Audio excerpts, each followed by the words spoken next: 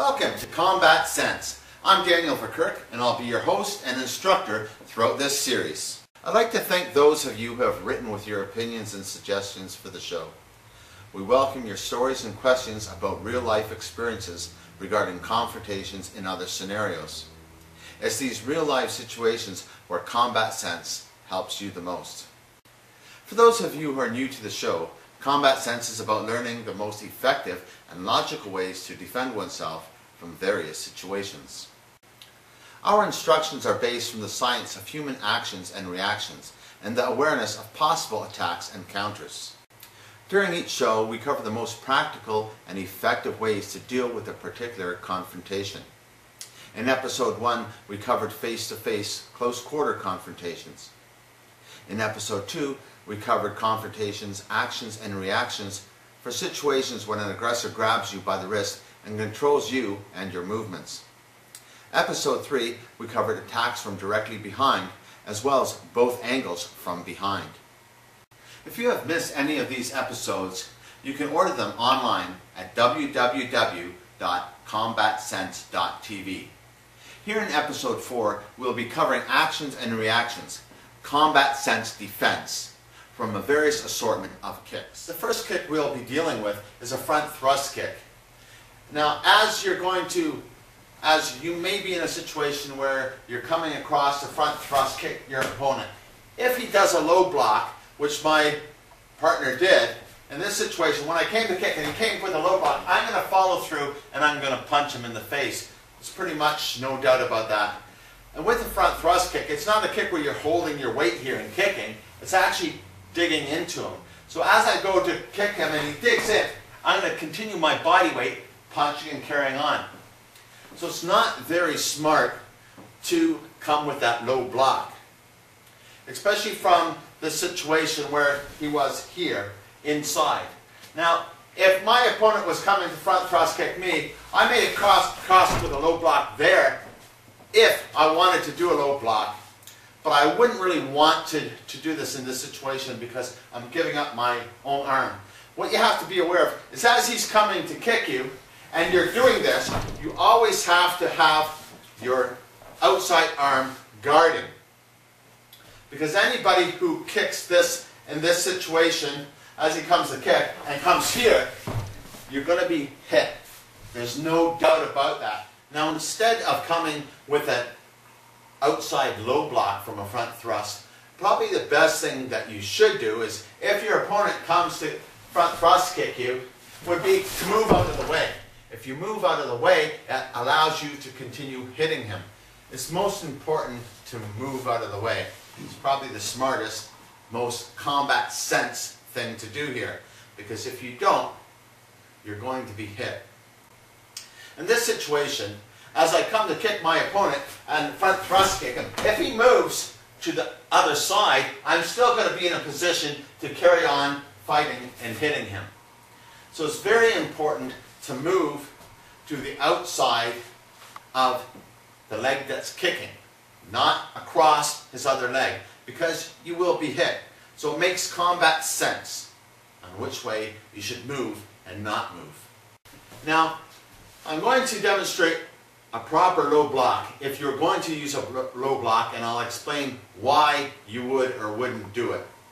As my opponent comes to front thrust kick me and I move out of the way, blocking him, guarding myself in a position to counter him, that's one thing I could do. But what that does actually is, as in slow motion, as he came to kick, I moved out of the way and blocked this. I could have still had this hand to strike him. So if I did bring my arm down and leave myself open, just in case, some people don't have enough follow through to have their body momentum come through you. And if he didn't have enough body through and I went to block, I'd still be in range from his punches to my face. So I try not to give up this arm down, leaving this part of me open. So the best thing, like I said before, is as he comes to hit you, to move away, still punching him and being able to guard yourself from your opponent coming to hit you. So that if he did, I covered this arm with this position, still being able to punch and carry through, hitting my attacker. Now another good kick that somebody may try to use on you is a front snap kick. The front snap kick is usually used with a lead leg when you're this close to somebody and you're going to snap them in the groin area. It's very common in this situation. Now, what you wouldn't do again is, as soon as somebody comes to kick you, put your arms down. So if I go to kick him and he puts down his arms, I'm going to again punch him and carry through. Some people might use that kick as a distracting point to lead into a punch. They're not even really trying to kick you hard. They're just trying to distract you so that they can continue punching you in the face. So it's really not smart to drop your arms down in this situation. Now, what makes combat sense, if you understand the trajectory and the target, the movement that he has to make to kick me between my legs, as he goes to kick me, I cross my leg. Now what I'm doing here is just bringing my leg up in this position, because the kick is going to come between my legs and come up. By moving in this position, it's going to allow me to guard the kick. Now I wouldn't stand like this and just guard the kick, leaving my body behind, because if somebody was kicking, following through with a punch, they might even knock me over. So what I do is when I bring this up, I'm actually leaning forward on an attack momentum. So as my opponent comes to kick me, I guard this, continuing through with my hand to strike him, carrying through, hitting him. That's probably the best thing that makes combat sense for that front snap kick. Also in a front thrust kick, what's common is for people to try to grab your kick.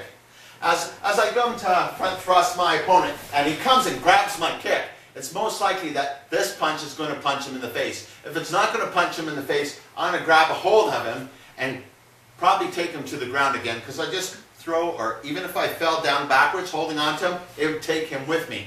So it wouldn't be smart for him to grab me in this manner, because it's still, both of his arms are being used to hold on to my leg.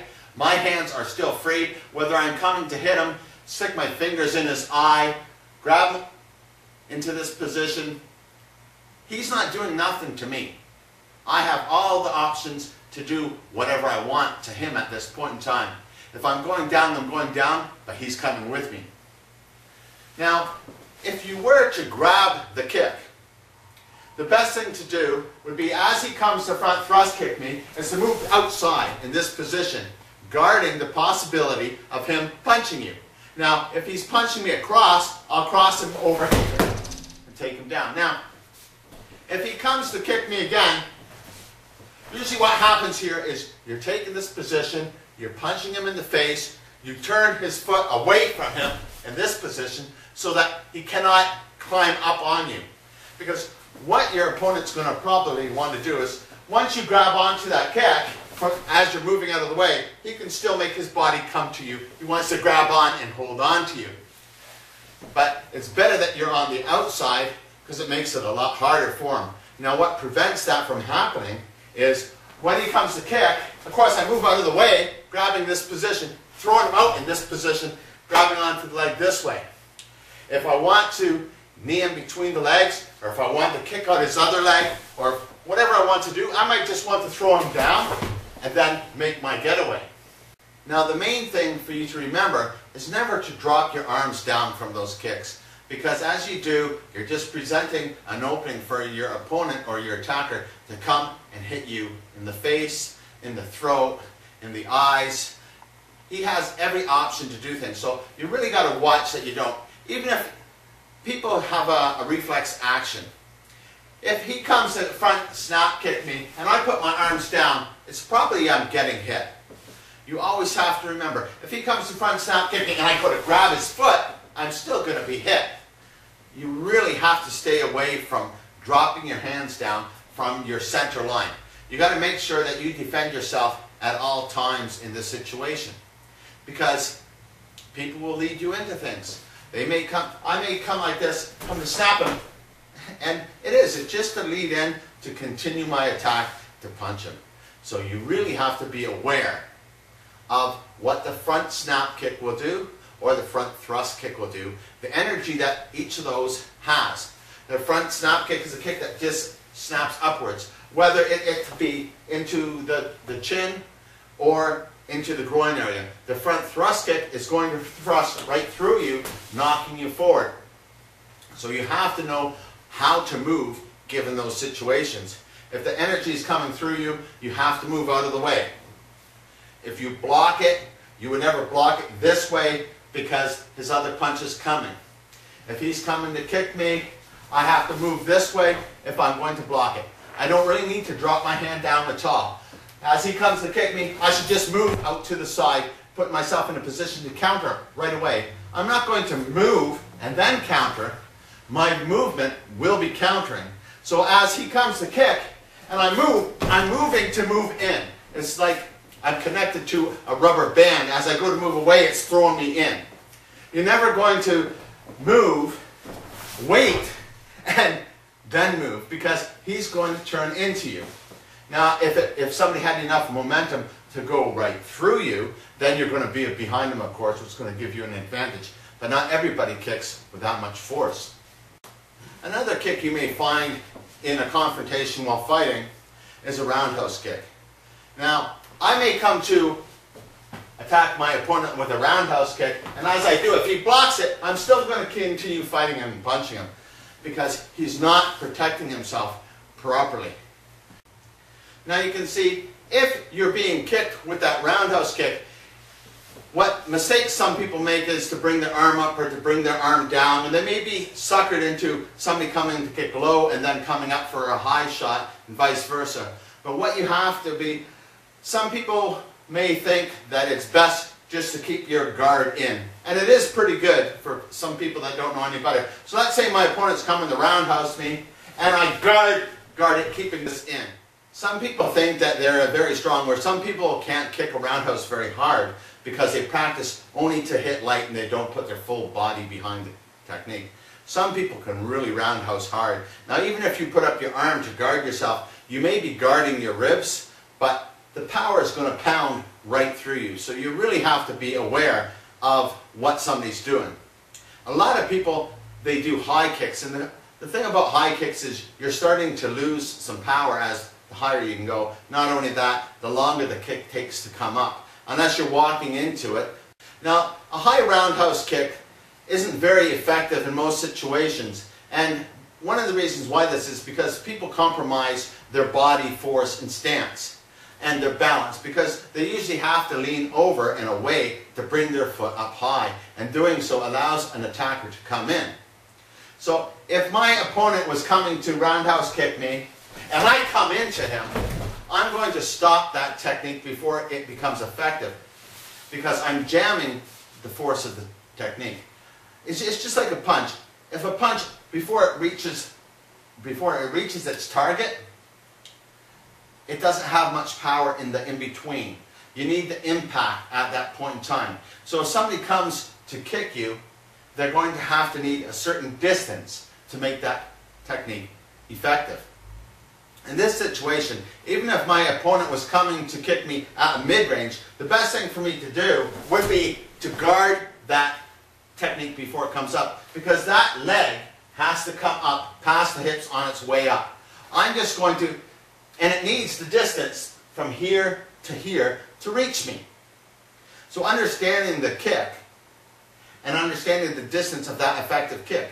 Now that kick, if he's closer to me, it'll be harder for him to kick me that high without leaning backwards from the roundhouse kick. And as he leans backwards to kick me, I'm going to come in and fill that space.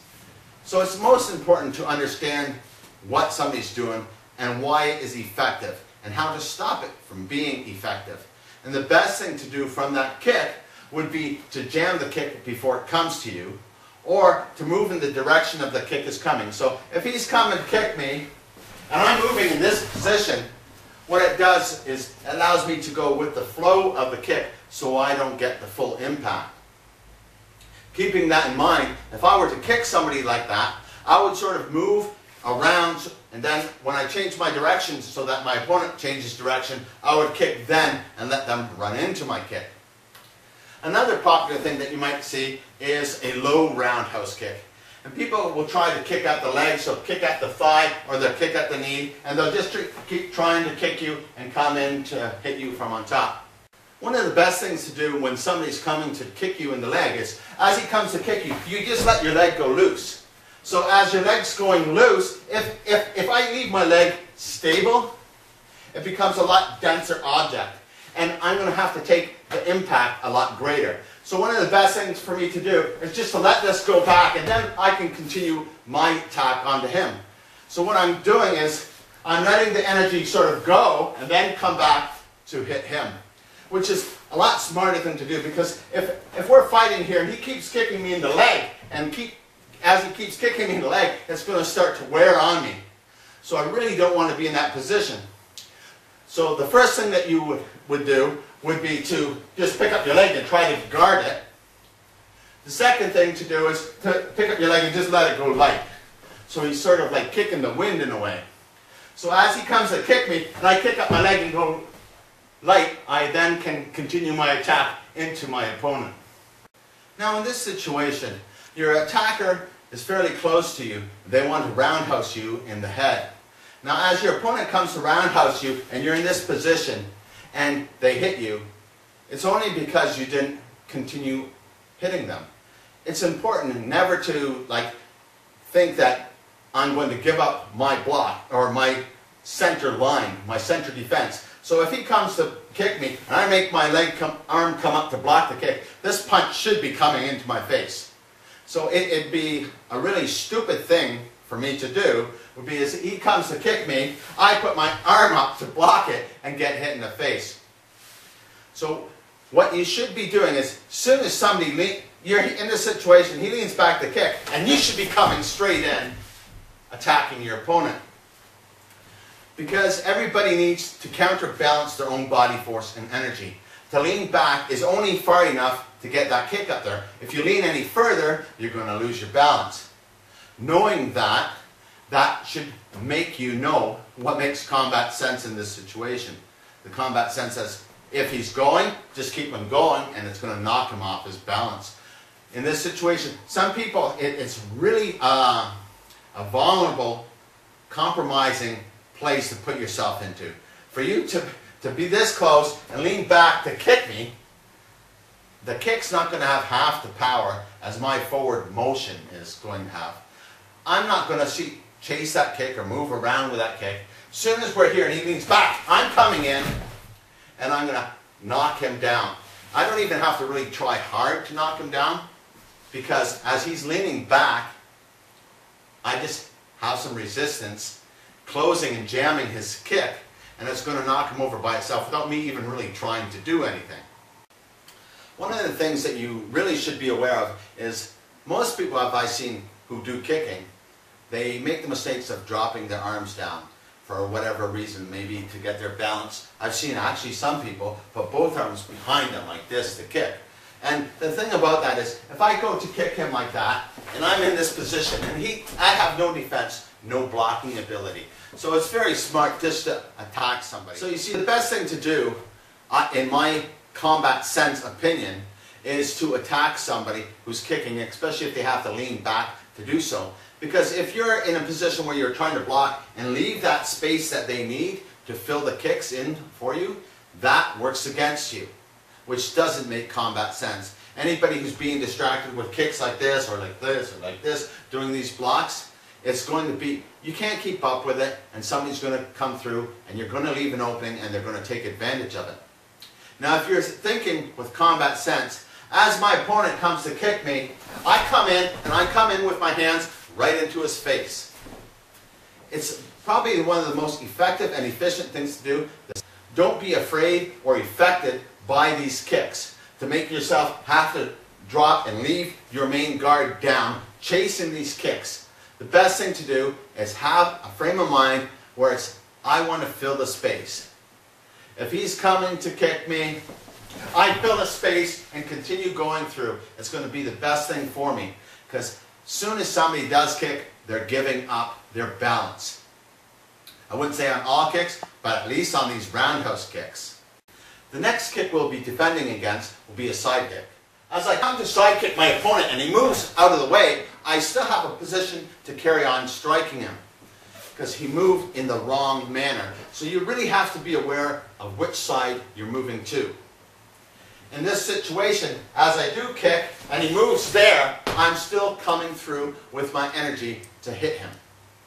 You can see it's advantageous still for me because I have the ability to cross my other arm over as well as this arm. Now, if my opponent was going to come to side kick me, my best way would be to move out in this way. So it puts me pretty much behind him in a position to hit him with either hand. If I wanted to, as he came to kick me, I could move out of the way again, grabbing the leg, taking him down in this position, where I would either come to kick him in the groin and get away.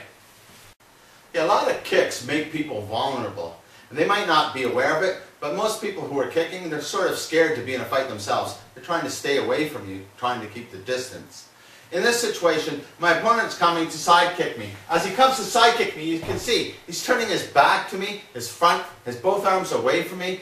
It really makes him vulnerable. So I have a couple choices to do here. As he comes to side kick me, I can come in again and attack him and come behind him, or he could come to side kick me and I could move out of the way and then come back over top of him. It's very simple in this situation. The worst thing that you can do is stay in front of somebody and try to block or guard his kicks, because it's going to allow his energy to be stopped, which is what he likes to do. When people kick an object or kick a person, their resistance is what allows them to stop and regain their balance so that they can continue the attack. So in this situation, as he comes to kick me, and I move out of the way, and his arms are down, and he's pretty much facing the wrong direction, it allows me to do any technique I want. If I wanted to take this leg, I could take this leg. The main thing is I can get away, avoid the confrontation, avoid the attack. Some people who side kick, they're actually putting everything behind themselves so that if they kick you, they can knock you about 5 feet back. And other people, which is where you move outside and let them go by and come up behind them. It's very simple. Now some other people, they try to kick with a quick snap. As my opponent's coming to a quick kick, and I move off to the side, I still can be in this position. Even if he wanted to stay where he is and do a quick snap, I just move this position. He can't really hit me because he didn't commit enough weight to me. Now, one of the things you wouldn't want to do is, if he comes to quick kick me, and I move in this position, I still come in line with his hands. So I've got to make sure that I'm never going to move across his other leg. That makes it easier for him to counter. So the main thing in defending against somebody who's kicking is to move outside of that kick. It's really easy with a side kick. The other thing that you can do is jam the side kick again, just like I taught before. So as he comes to kick, I bring up my knee, jamming that kick, allowing me to guard. I keep this shoulder pushed forward, because this shoulder has to retract for this hand to come back and hit me. So you have to make sure that you keep this on somebody while you do your technique. It prevents him from switching around. The other thing that you may want to be aware of is somebody, since he can't come this way, he may come the other way, right? So if you're in this position and he's coming from the other way, I can then block with my arm. Either way, both kidneys are left open for me. His center of gravity is off. I could drop him back this way if I wanted to. It'd be really easy for me to defend myself from that situation. So most people leave themselves vulnerable when they're doing kicks. If you understand the vulnerability, you can take advantage of it really quickly and end a fight as soon as possible. Another kick you might see is a crescent kick. Now this is the kind of dangerous kick to do, but some people use it. I would say, I wouldn't really want to use it to attack somebody, but if you're going to use it, you'd probably try to knock something out of somebody's hand or something like that, or it might be a distracting kick. So if you're trying to, if he comes to kick you and you get distracted by that kick, you're probably going to get punched in the face. So you always got to be aware of the distraction. Be aware of the energy. Now the energy of a crescent kick is a kick that comes up and crosses by you. So sort of using a circular motion. The front thrust kick was using a forward motion. A side kick is using a forward motion. A roundhouse kick uses circular motion. Each time, if you understand the motion and energy of the attack, you can have a good defense against it. In this situation, the easiest thing to do is, as he comes to do a crescent kick, I move out and in. Because the kick has no continual follow through with a forward momentum. So it's easy to do. As he comes to kick me, I just move out and come in. I guard again, so that the hand that I punched him with guards this side as I continue coming out on this side. I have to be aware that anytime he may want to turn and cross over, so that this hand is going to guard that, and I continue hitting him from one side or the other. With the crescent kicks, there's two variations. There's an inside crescent kick when the foot comes across towards the inside of his own body, and there's also an outside crescent kick. Now, I would never try to use these kicks. It's kind of silly. It's a lot of energy that's wasted. But then again, if somebody's leading with a weapon or something like that, and you might want to try to put your foot across to knock his weapon out of the way. Or some people who do sport martial arts may try to come with one kick, come for the second kick, and continue through. But what I'm saying here is, even though he does the one kick, you should be attacking him, not giving him the opportunity to do the second kick. You never want to let somebody come up and do a kick, and do a kick, and do a kick, and continue kicking you. It'd be really stupid. The best thing to do would be just to explode right in and get him. That'd be the smartest thing to do. In the outside crescent kick, as he comes to do an outside crescent kick, and I come out in this position, I then have to continue hitting him. Now what I have to be aware of, a mistake would be, is as he comes to do an outside crescent kick, I come out like this, and we trade off. So I don't want to be in a position to trade off and then come up with his roundhouse into my stomach. That would be a mistake, you see. You always have to be aware. Combat sense is making you aware of the possibilities and understanding of the attack, so that you can prevent your opponent or attacker from having the advantage that you give him if you're unaware. In this situation, as he comes to do the crescent kick, and I move back, I'm crossing this arm so I can come over top. If he's not punching me, I'm going to keep punching him. If he is punching me, I'm just going to cross this over again and continue punching him over and over again. If I wanted to come in and knee him between the legs, it'd be all fine. It doesn't really matter. The main thing is that you avoided the kick and got to hit him. So it's better off to trade off with somebody than to be distracted and be hit. You never want to let a kicker leave you at a kicking distance and remain in that distance so that they can continue kicking you. You have to get the frame of mind. You understand somebody's trying to hurt you. They want to hurt you badly. You have to close that distance that he needs to give those kicks. It's the main thing that you have to keep in mind. It's great to practice and learn how to do everything. If somebody practices martial arts and they have the ability to do all these kicks, everything has a place and purpose and time. You have to know when to use the kicks for yourself and not against yourself. Here in combat sense, you don't really have to learn how to kick somebody effectively to defend against somebody who's kicking. It's just a matter of understanding the distance and advantages that somebody has while kicking. They're going to try to put you in the position so that they can use the kicks. And if you follow into being distracted by certain things, it only allows them to continue kicking and striking you. It's always going to slow you down. So the best thing that makes combat sense, given the situation when you're fighting somebody who's kicking, is not to play into his kicking game. You have to be serious about what you're doing. You're just looking for an opportunity to get into attack. You got to make sure that you guard your center, whether you're guarding it this way or guarding it this way. Anytime that you do guard, you have to have a forward motion. So if I'm coming to guard, I'm coming with a forward motion because I'm going to attack. Pretty much every time somebody comes to kick me, I'm going to attack. If I'm not attacking, I'm getting right out of the way of the kick and then attacking. But I cannot move, wait for him to place his body weight and then attack, which gives him a chance to counter me. I have to be aware of the energy. Somebody exerts themselves. If somebody's in this position, they lean back to throw up a kick. I better fill that space in before that kick fills the space into me. It's very important to understand the advantages and disadvantages of kicking. And once you do this, it'll be really easy for you to defend yourself. as long as you have the proper mind frame and never get distracted with these kicks, because it's going to give somebody an advantage against you. In this situation, we're going to deal with spinning kicks. As my opponent comes to spinning kick me and I move out of the way, it allows him to continue his motion into kicking me. So really, by me moving out of the way, it's just making it easier for him to utilize that space against me. So you really got to watch that you don't fall susceptible to somebody who's kicking, because they're always setting you up for that space and time. You really have to be aware. His energy, the distance that he's using, as he's coming to turn into you, you should right away come into him.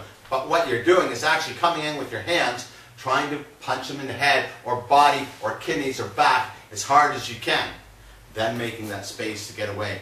So it's really simple. Everything that I'm teaching you, you've got to understand the advantages of kicks. If I'm in this position and he comes to roundhouse kick me, I'm then coming in to hit him. If I'm in this position and he comes to spinning side kick me, I'm coming in to hit him. You have to have it in your frame of mind.